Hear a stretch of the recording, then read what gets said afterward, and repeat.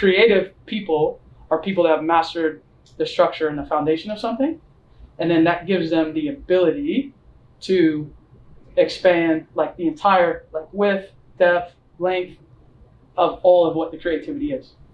And if we use this analogy in like sports, and I'm going to use basketball because I know a little bit about softball, but I don't know a lot. Okay, you'll have to teach me. But in basketball, in order to be creative with how you play, like you have to have the fundamental stuff down first.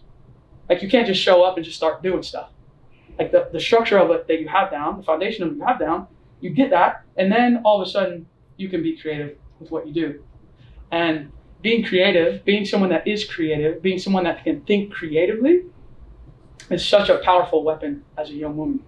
Like not just in sport, but in life, right? Because you can take something and you can see it differently. You can take something or hear something and not take it for as is, but can think critically and creatively around it and make it your own. And ultimately, like in life, like it's about making things like your own.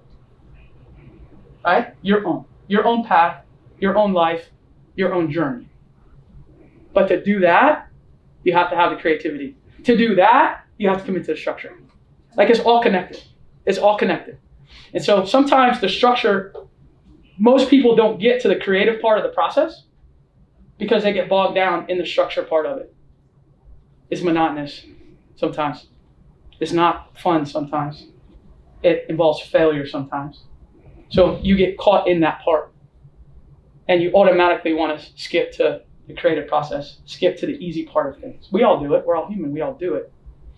And so if you skip too early out of the structure into the creativity, you won't have that length, that depth, that width to be able to play with. It's like you want the whole canvas to be able to play with. In order to have the whole canvas, you have to have the mastery of that. I think that was true for me in my career. It really was. It was true for me in my career. Like the mastery of structure, the mastery of foundation is what allowed me to have the biggest, widest, deepest canvas that I had to play with creatively. And now you can have fun with it. And then when I tap into that creativity, it touches literally every area of my life.